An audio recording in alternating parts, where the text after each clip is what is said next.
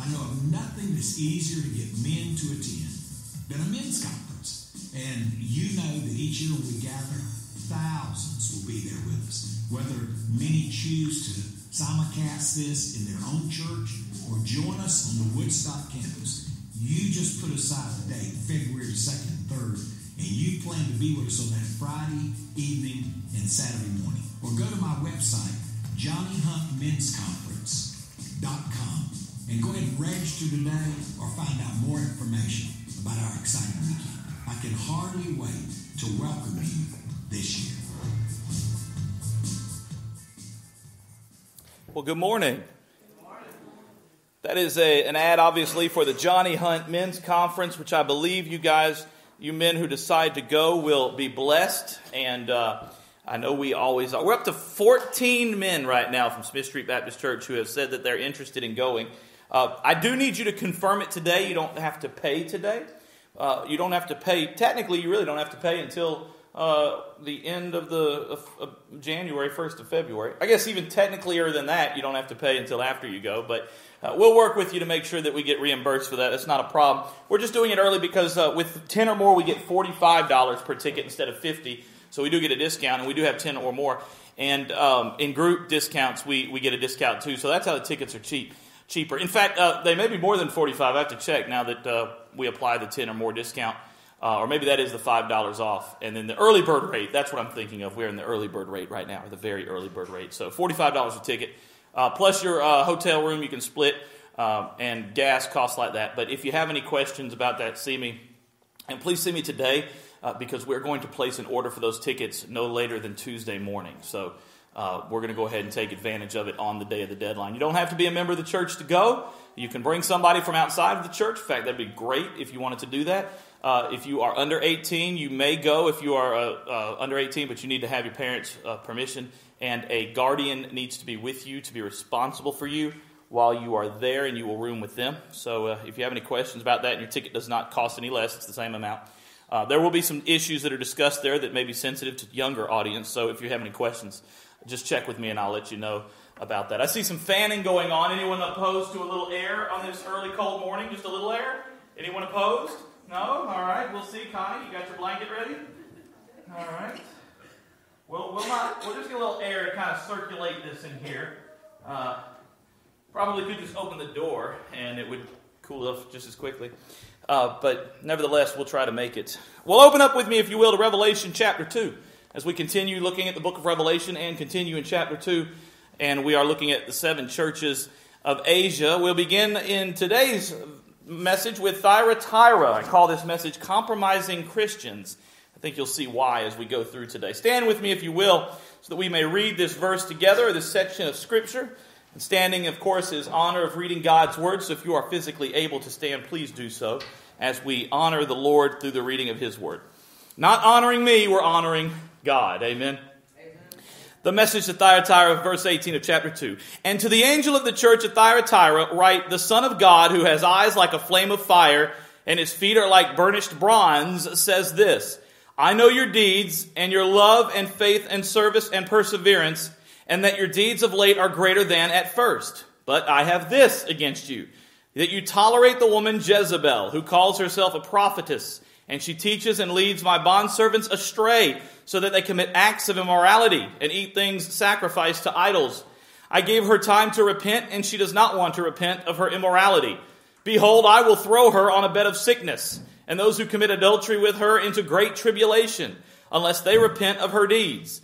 And I will kill her children with pestilence, and all the churches will know that I am he who searches the minds and hearts, and I will give to each one of you according to your deeds. But I say to you, the rest who are in Thyatira, who do not hold to this teaching, who have not known the deep things of Satan, as they call them, I place no other burden on you. Nevertheless, what you have, hold fast until I come. He who overcomes and he who keeps my deed until the end, to him I will give authority over the nations, and he shall rule them with a rod of iron. And the vessels of the potter are broken into pieces, as I have also received authority from my Father, and I will give him the morning star. He who has an ear, let him hear what the Spirit says to the churches. Let's pray. Father, we pray this morning when it comes to false doctrine, that you will speak truth to us, not just about what we hear and read and study, but about the way to respond to it. In Christ we pray. Amen. You may be seated. Thank you. Yeah, that's what I'm saying. So, our new song. Well, today in the church we're going to discuss Revelation, the church of Thyatira. And in the church of Thyatira this morning, what we see here are in your notes. You've been given the bulletin, and in your bulletin you are given this blanks to fill out, and you may fill those out as you see fit. And in the bulletin, the first thing that we're going to discuss is the greeting. Now, I've mentioned this every week, and it may seem old, but I'm going to, again, do it every time. So I just want you to be prepared for that. In the greeting in the first slide, and to the angel of the church in Thyatira. The angel means what? Messenger, right? So we simply know this to be the messenger of the church of Thyatira. Now, what does he say? Or who says it? Well, in verse 2:18, the second part of that, the description of Christ is based on Revelation 1. I'm going kind of quick through this because if you have gone through this with us or if you've listened to the archive, you know this already. But if you haven't, I'll go quick enough, but not so quick to lose you. The Son of God, who has eyes like a flame of fire and his feet are like burnished bronze, says this. Again, this comes out of Revelation 1. Remember, the description of Pergamum was the one who has the sharp two-edged sword. The scripture description out of Smyrna was the first and the last who was dead and has come to life. And the description out of Ephesus was him who holds the 7 stars in his right hand and walks among the 7 golden lampstands. So those are the different verses here in Revelation dealing with the different churches. In Revelation chapter 2, verse 19, we get into the commendation. He says, I know your deeds and your love and faith and service and perseverance, and that your deeds of late are greater than at first. In other words, your evidence of your salvation and the evidence of your faith has been better than what it once was. It's a positive thing. It's a good thing. He's encouraging the church here at Thyatira. He's saying what you've been doing is good. What you've been doing is better even than what you did before. But then there's that verse that we talked about last week, that verse that says in verse 20, but I have this against you, the verse that we don't want to hear. So let's read that and then let's talk about this in the condemnation part. And I know you say, well, man, we went through the first 3 parts very quickly. That's because I plan on spending a lot of time here at this part, number 4, in the condemnation part, talking about the church at Thyatira. In verse 2, Revelation 2:20 says this, but I have this against you, that you tolerate the woman Jezebel, who calls herself a prophetess, and she teaches and leads my bond servants astray, so that they commit acts of immorality and eat things sacrificed to idols.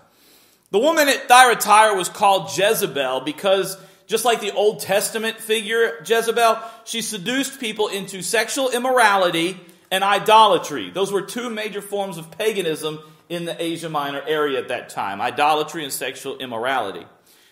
Now, that may or may not be much different than what's taking place in the world today. Idolatry and sexual immorality, 2 major issues that we have. And by the way, just for the record, sexual immorality, just so you're clear on this, is not one specific issue dealing with homosexuality. It's dealing with all kinds of immoral sexual acts. So anything you can imagine that is immoral or against God in that realm would fall into this, including but not limited to premarital sex. So we have to keep in mind that as we look at this, this is not just one thing that we are or aren't comfortable with or one thing we do or don't deal with. This is something that God has laid out in His Word through Jesus to the messenger to the church here that we will then apply to us to be an issue of all immorality, all sexual immorality. Now, with that being said, let me be clear about something. If you're guilty of sexual immorality, Jesus died on the cross that you might repent of that. All right? So grace covers it. So let's not sit here and be sad or afraid or something that may have happened 20 years ago because God sent His Son to die for the forgiveness of your sins and mine alike. With that being said, the problem here is that the sin of these seducers, these Jezebelian followers, was that they attempted to draw the people of God into this lifestyle, into an acceptance of this lifestyle of idolatry and sexual immorality. In fact, they would call themselves prophets or prophetesses. and say that they were speaking directly from God on such issues. And the people were believing it. Some of them, not all of them in the church were believing that, but some of them were believing it, and they were buying into this. And the prophetesses or prophets, or false ones, would claim a superior authority in regard to the ministers of the church. In other words, they would say that we have a higher authority than those who've been left here to lead this church or these churches in this area.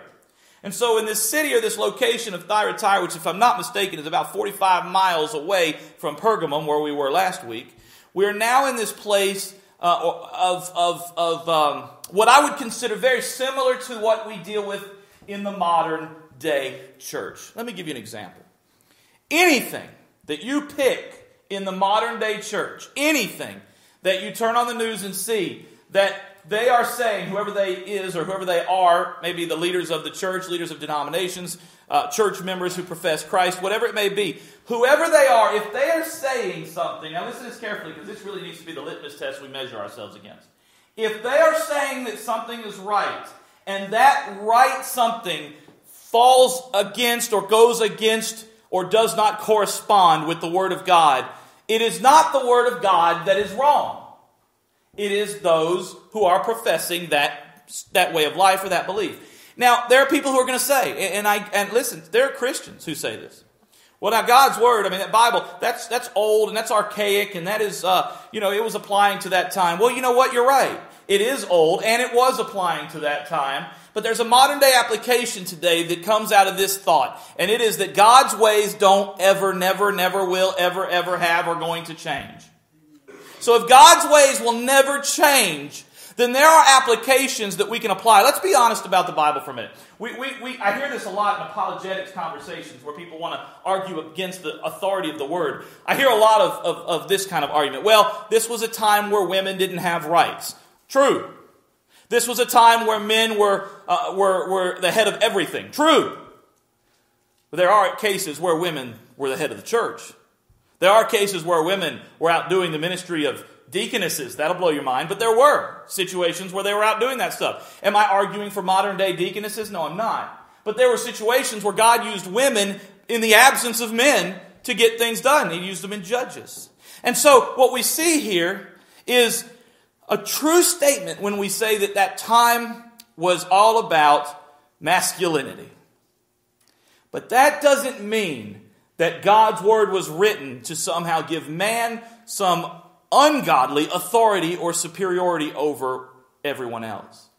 Because that would contradict God's character, wouldn't it?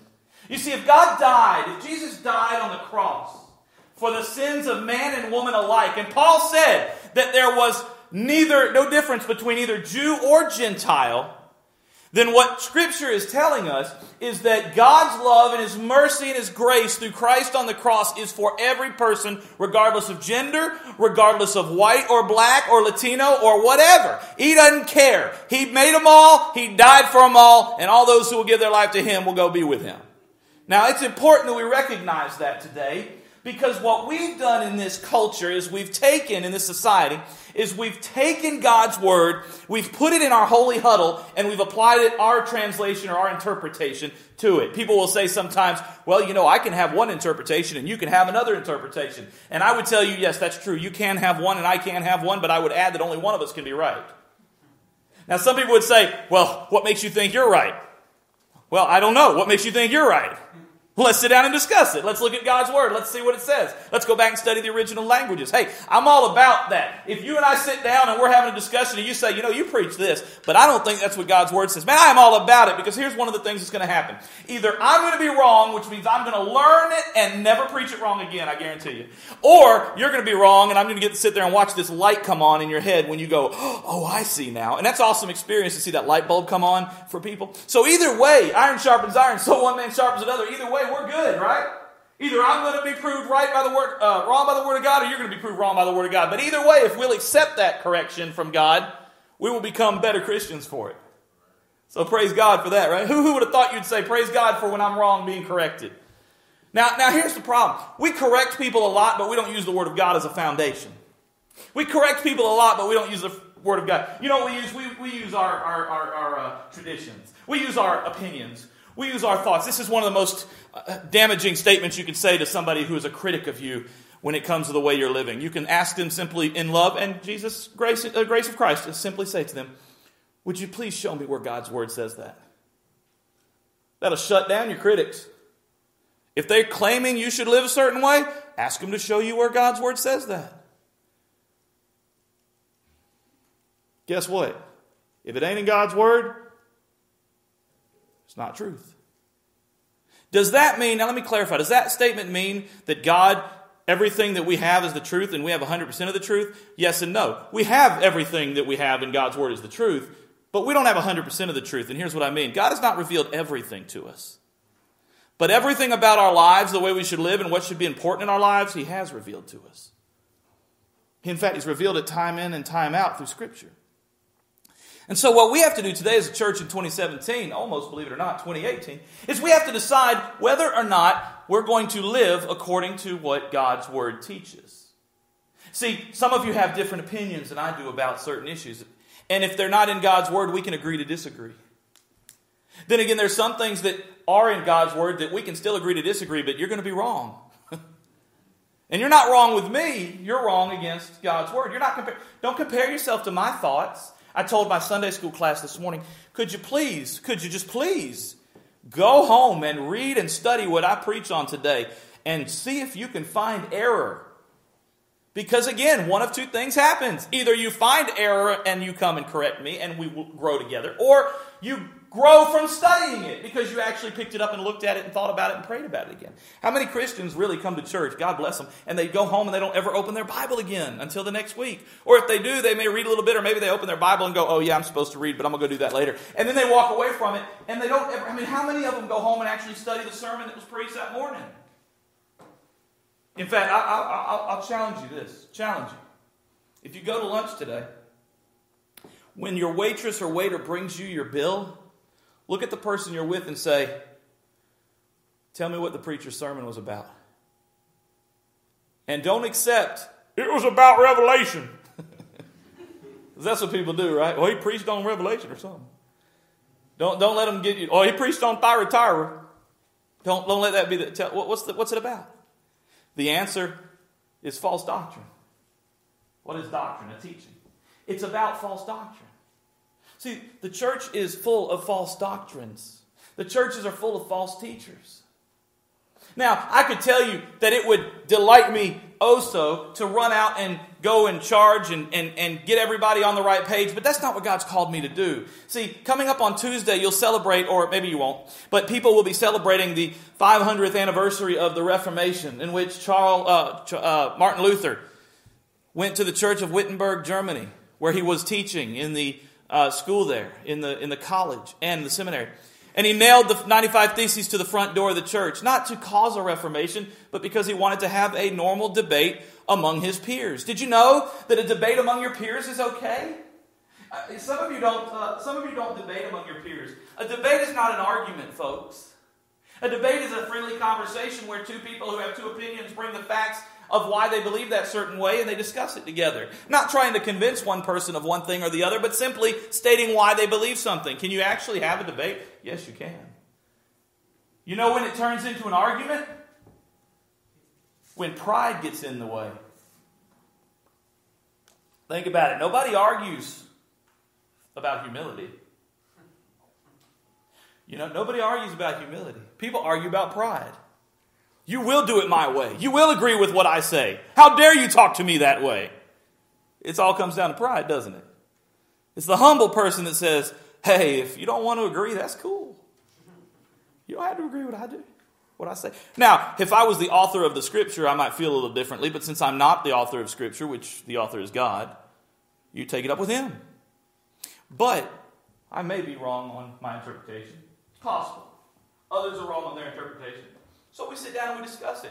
And this is the question I have to ask you. If you're going to combat false doctrine, this is the question you have to be able to answer. Why do you believe what you believe? If you can't answer that question,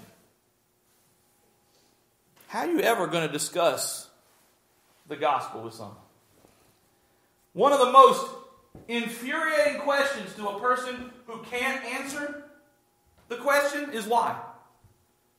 That's infuriating. You know why parents get so upset with their kids when they tell them, go clean your room? Why? Because of pride. What do you mean pride? They better listen. They better do what I say. Right? Yeah. Let's see. It's funny. I got all the young folks laughing. They're like, amen, preacher. Pride. You know, here's a thought. Take time to sit down with them when you can. You can't always take time at that moment. But take time to sit down with them and explain to them why it's important for them to have a clean room. Why is it important to clean your room? Because it teaches you how to take care of your possessions and your belongings. And if you become a person who does that, you'll one day take care of your car. You'll take care of your house. You'll take care of the church you attend. You'll be the person that walks in the park, and as you're walking down the park, you see a piece of trash, and instead of walking by it, you'll bend down and pick it up and put it in the can. It wasn't your trash. And people go, well, that's not mine. I didn't put it there, because we're used to being told to just pick up what behind ourselves. Why don't we pick up after everybody? I'll tell you something else that comes by picking up your room or keep doing chores at home. It teaches you respect for authority. What about that? We don't have respect for authority in this country. Somebody gets pulled over by a cop, guess what the first thing they want to do is? They want to argue their case. That's not where you argue your case. If the cop's wrong, you argue your case in court before a judge. You don't argue your case on the side of the road. You lose on the side of the road. Because he has more authority than you do. You live in a country where the authority is given to the police to keep law and order. Guess what? That's his job. You don't have to like it. I don't like it. It's been a long time since I've been pulled over for speeding. It's been a very, very long time. He was rude to me. Guy down in Charlton County, he was rude to me. But you know what? He wasn't there to be my friend. He was there to stop me because I was breaking the law. Think about what I just said. It's one thing for your waiter or your waitress to be rude to you, right? It's another thing for, come on. You just broke the law. You broke the law. He didn't break the law. You broke the law. You were speeding. You broke the law. You rolled the stop sign. People say, well, I just rolled the stop sign. Well, that'd be great if it was a roll sign. It's a stop sign. You just argued for the other side in that statement. I rolled the stop sign. Well, I was only doing 15 over the speed limit. It's a speed limit. It's not a suggestion. It's a limit. See, we don't take responsibility for our actions. Why? Well, I believe because the church is not teaching doctrine correctly. Because we don't even have authority. We don't even have respect for Christ. Much less the police, the government, and hey, all police are not good. All government officials are not good. All pastors are not good. The only one who's always good all the time is God. All of y'all aren't good all the time. Don't pretend you are. We already know you're not. Some of y'all are looking around thinking, I am. You're the ones we're talking to. We haven't taught a respect for authority in the church. Not the respect for the authority of the pastor, but the respect for the authority of God. You know why we haven't taught that or why we're not living that? Because go back to the church of Thyatira. Some of them were living in sexual immorality and idolatry. That right there speaks that they were not honoring God. You have the power and the ability as a believer, if you're a Christian, you have the power and the ability in you to honor God with your life, with your body, and with your choices. Some of y'all like prancing around during the summertime and barely anything, right? Hey, you know what? Sister Christian, I understand that you're going to disagree with me on that. Can I just my wife's not in here. Can I just tell you the truth? I'm a guy. I'm a Christian man who loves Jesus, but I'm a guy. And if I walk on the beach and you're barely dressed, these eyes will notice your barely dressingness. That may embarrass you, that may make you uncomfortable, but you just better go ahead and recognize that your pastor is going to go, you're barely dressed. It's not like somebody's going to come up to me and say, did you see? See, some of the guys are trying not to laugh. They're like, man, I can't believe, oh my Lord Jesus, he's letting it all out. People come up, it's not like somebody's going to come up to me and say, Pastor, what did you notice about her? And I'm going to go, well, I noticed that she had her hair done. I noticed her eyes. She's got a great personality. Right? And I'm kind of being tongue-in-cheek here, but in all seriousness, If you go out wearing hardly anything, they will notice. Men will notice. Now, here's the difference between me and some men, and I'm not bragging because it's the power of God, and my wife does know this. We talk about it all the time. If I see a woman who's barely dressed out on the beach, it is my duty as a Christian man to avert my eyes. It is my duty as a Christian man who loves God and loves my wife to take my eyes off of that woman and put them on something holy. Notice I said off of that woman and on something holy. Because that woman's dress is not holy. I know that stings. I'm not judging you. I'm not jealous because you look better in a bikini than I do. Although you probably do. I'm telling you that men out there, boys out there, and men out there, and I don't care, I don't care how old these men are. You think these 70, 80-year-old men aren't still men? I got news for you. They are men. I'm going to let you in on a secret. They quit being men when they die.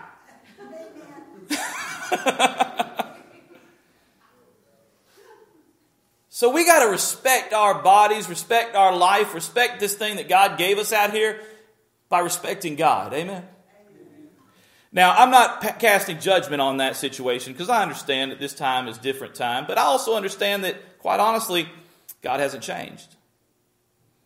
If you had as many conversations with men as I do on a regular basis about the struggle with porn or the struggle with the addiction or the struggle with sexual issues, then you would know what I'm telling you is the truth. And if you want to find out, go 3 hours north to where the biggest sex trade in the world, in the country is going on right now. Atlanta, Georgia. Atlanta, Georgia. Where the number one place, in last statistics I had anyway, which has been a few years ago, but as of that point, the number one place for sex trafficking. Think about it. Let that soak in for a minute. Let's spend just a minute thinking, if we will. I hope you're uncomfortable. That's what this was all about. Think about this for a minute. Some girl, 15 years old, kidnapped in the night. She's taken away. She's placed in a cargo container somewhere.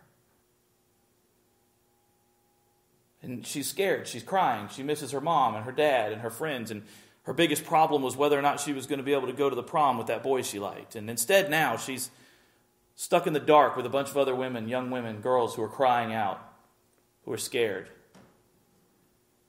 And she feels this container moving, and she feels this traveling going on, but she can't see because it's dark. She hears men talking, some of them in languages she doesn't understand, and she's been in this forever, and every now and then the door will open up and they'll throw some food in, some bread or something, but she's not able to go out. She's not able to do what she needs to do to be a young lady who was just, before this experience, free.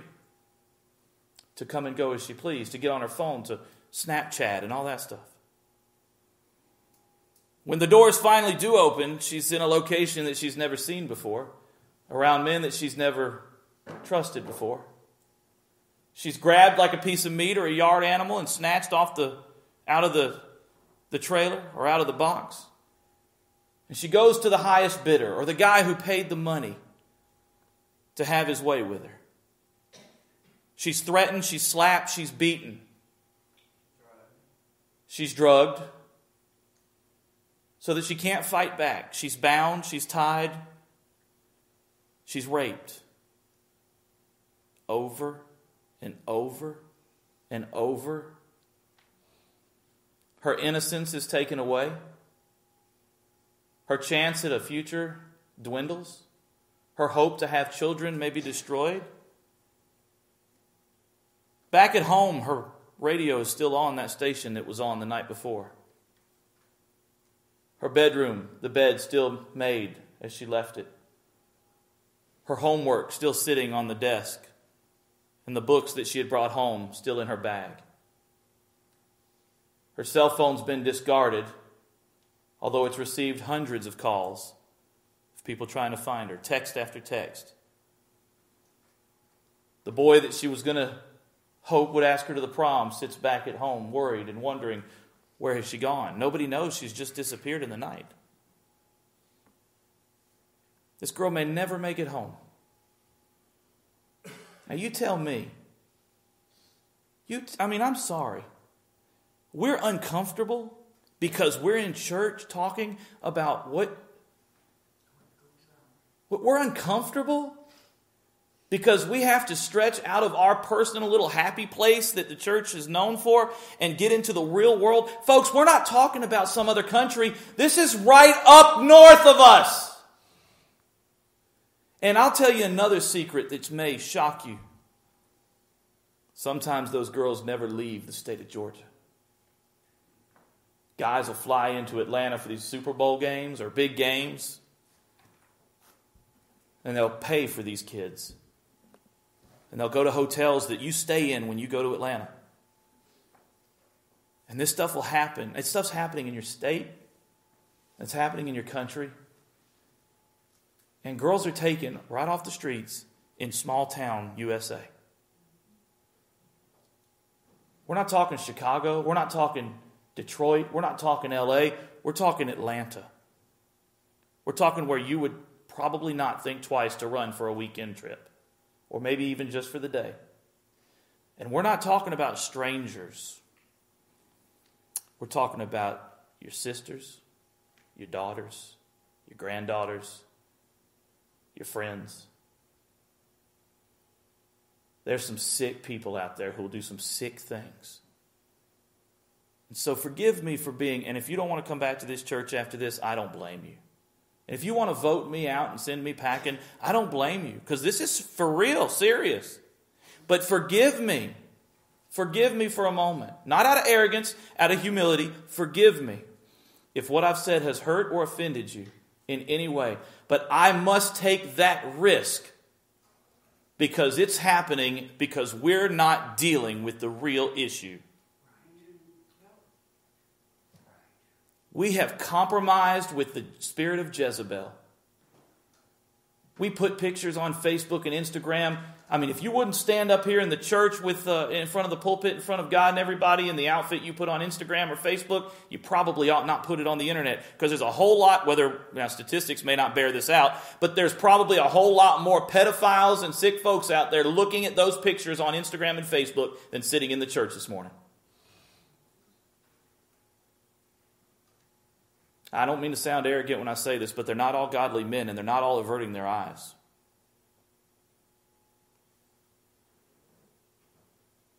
I may be an old-fashioned fart. That probably was what offended everybody. But I'll tell you like this. I got a 5, almost 6-year-old daughter who I don't want going in a bikini, because I know there are men out there who will look at my 5-year-old's midriff and get turned on by it. And if that's uncomfortable for you, tough, because that's sin. That's sin. And how do we combat this? By not putting ourselves in these positions, folks. Now, I say that with total humility. I love you, and that's God. And I'll tell you something else. You be mad if you want, but that's God's word. And I'm going to wrap it up with this idea here, and we'll try to end it on a happy note. And I didn't mean to get off on all that, but I'm going to say this right now. Matthew Henry's commentary on this verse says this: why should the wickedness of this Jezebel be charged upon the church of Thyatira? Listen to me again. Why should the wickedness of this church, of this Jezebel, be charged? Listen to me now. Listen to me. Why should the wickedness of this Jezebel be charged upon the church of Thyatira? It's the same question you may be having, which is this: why should this wickedness of what's going on out there be something I bring up and put on you today? And here's the answer. Because the church suffered her, allowed her to seduce the people of that city. In other words, when we allow this stuff to happen, when we allow ourselves to put ourselves in positions to entice the enemy and the evils of this world, we become responsible. We cannot do what the church has been doing for countless ages, and that is turning a blind eye and hoping it goes away. Whether it's this or abortion or whatever, poverty or whatever the issue. We cannot turn a blind eye to social injustices as they take place in this country on all levels and expect it to get any better. The saying goes that bad happens because or evil is allowed to triumph because good men say nothing. If you have your bulletin, I put in your bulletin a quote. I thought I had mine, but I had in your bulletin a quote up there. Somebody have a bulletin I can have? Thank you. The quote says this, at the bottom of your notes page. I believe that one reason why the Church of God at this present moment has so little influence over the world is because the world has so much influence over the church. You know why pastors are afraid to preach this message? Because they get fired over this message. Pastors will be removed from churches over this message because pastors have people in the pews that don't want to hear the truth.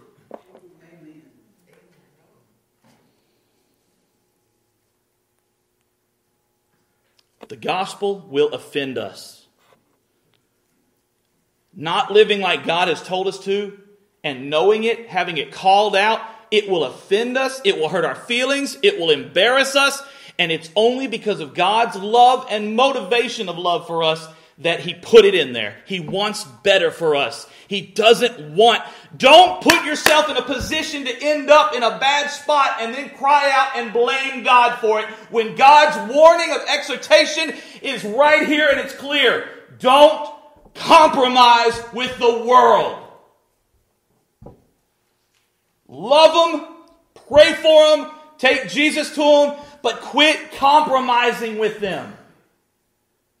Quit compromising with them.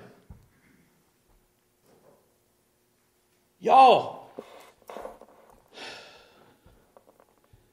what do we have to do? What more do I have to say? Jesus laid it out in the last book. Right here in Revelation chapter 2, verse 20. You tolerate the woman of Jezebel, he said. The church is tolerating a spirit of Jezebel.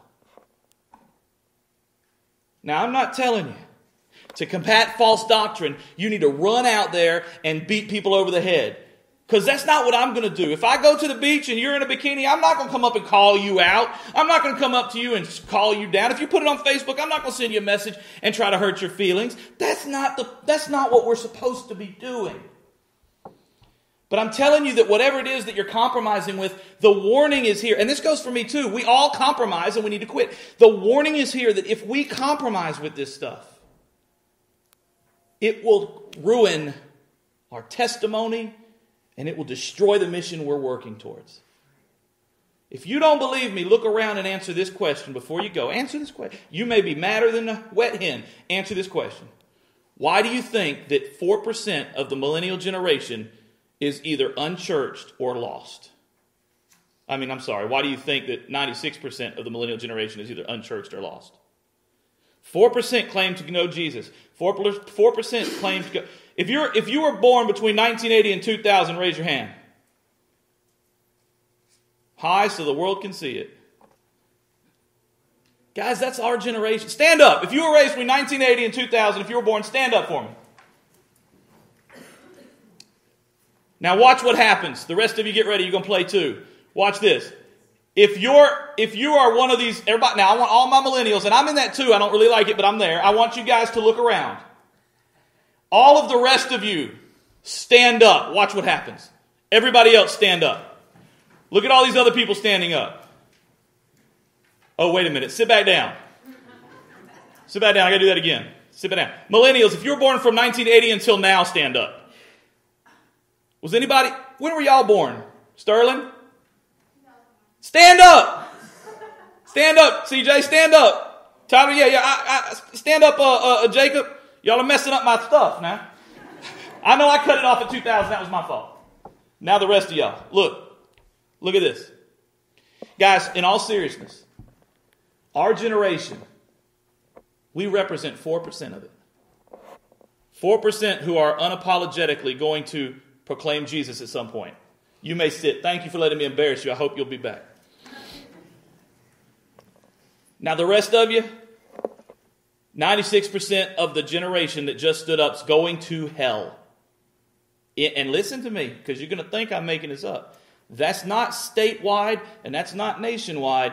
That's Daniel Baptist Association-wide. That's 45-mile radius from Ailey, Georgia, where the association is located. Those statistics come from our association. That ought to make you think that 96% of our generation, millennials, is going to hell. If Jesus came back right now, how many of your friends would burn forever in eternity?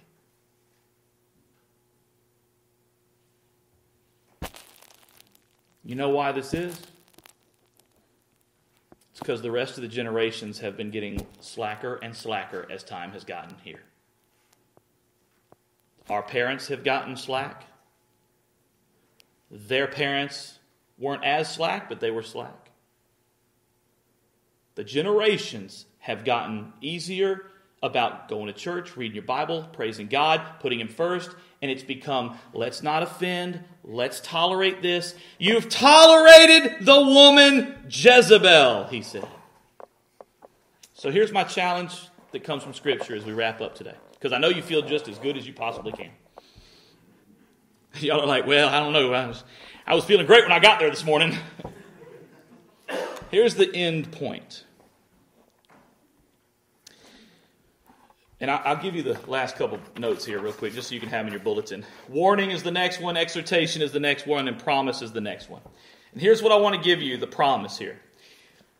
Verse 25, nevertheless, what you have, hold fast until I come. He who overcomes and keeps my deeds until the end, to him I'll give authority over the nations. He shall rule them with a rod of iron, and his vessels of the potter are broken to pieces.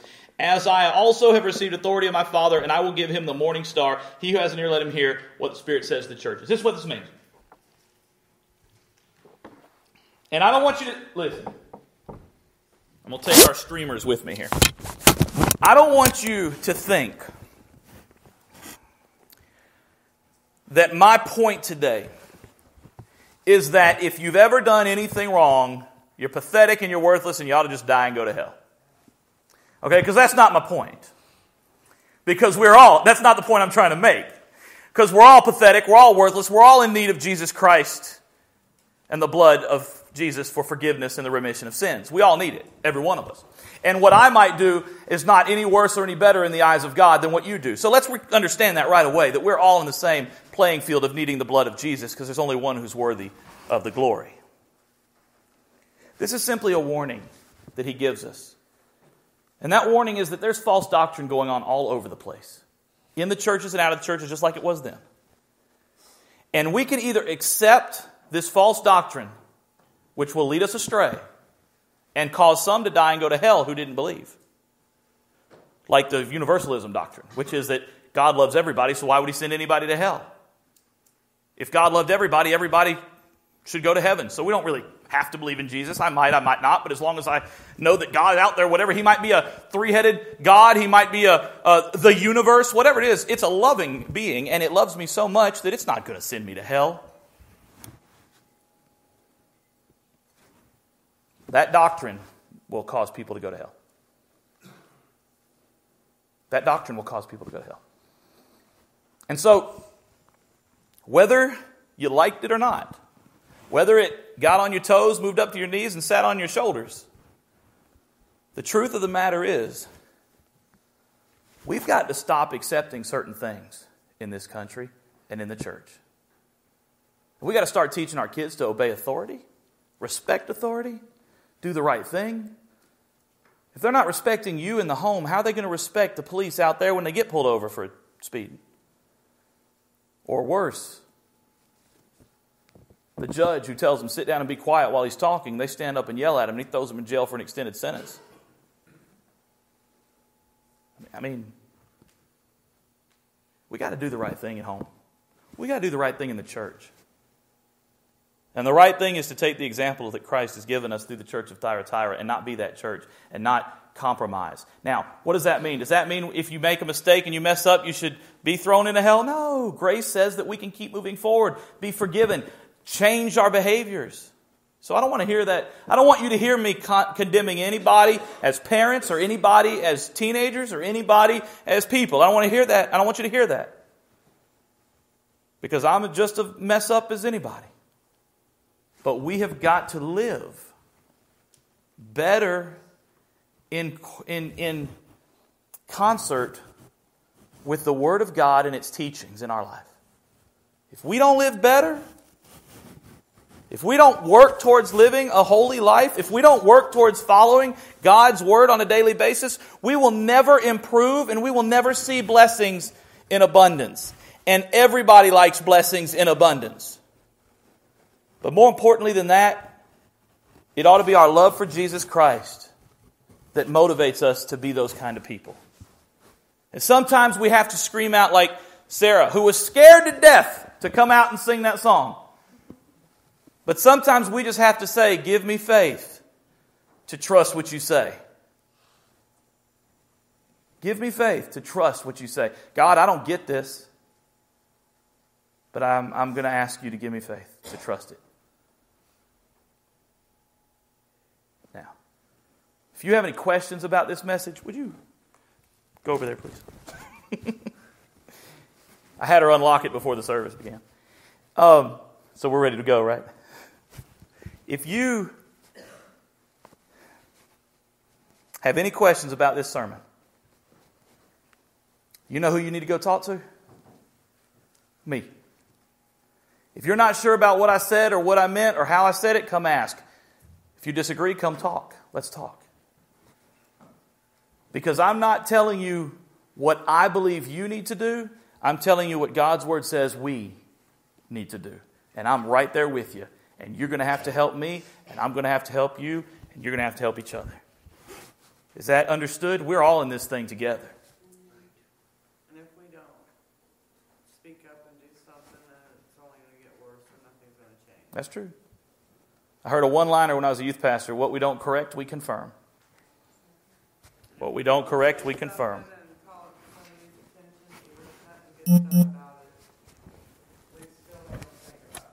That's true. We got to do it in love.